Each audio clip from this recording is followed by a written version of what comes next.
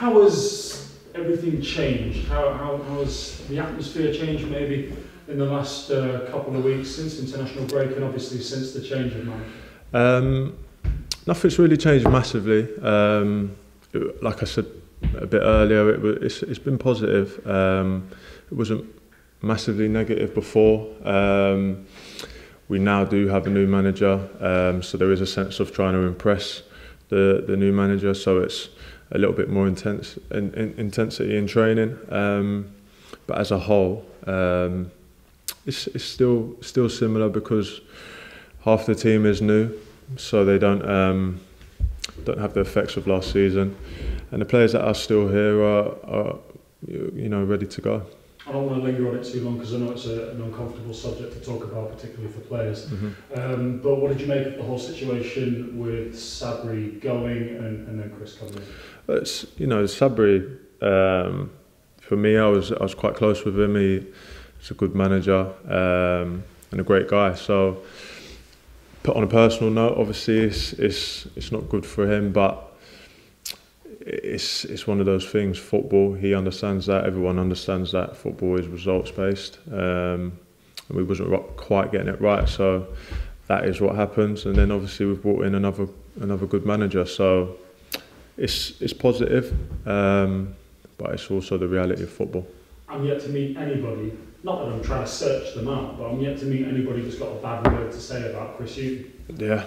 Have you dealt with him before? Have you had any sort of like not on a personal, no. But yeah, I'm in the same boat as you. I haven't heard a bad word, and I haven't got a bad word to say at the moment. He's been good, nice guy, thorough with the coaching that he's put on so far.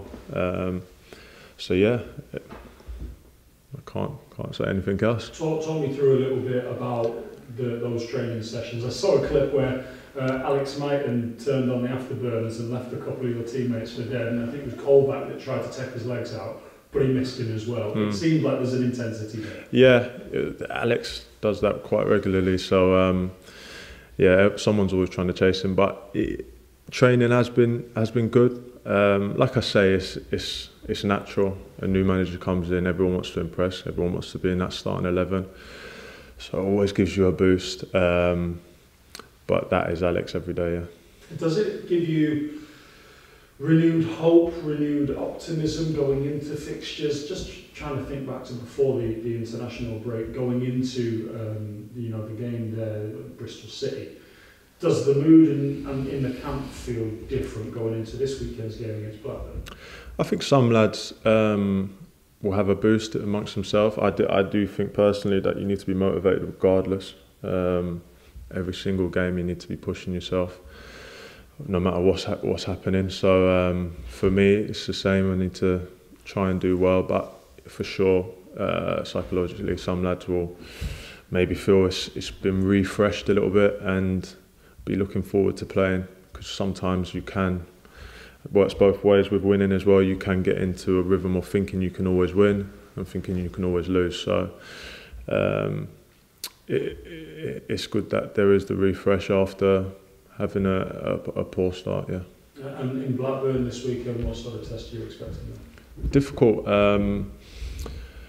There was a good team last season, so it'd be difficult.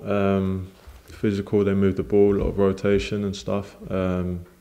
So we'll be working on the new things. Still a little bit of trial and error with some of the new stuff, but we'll definitely be trying to get the win because we're a good team.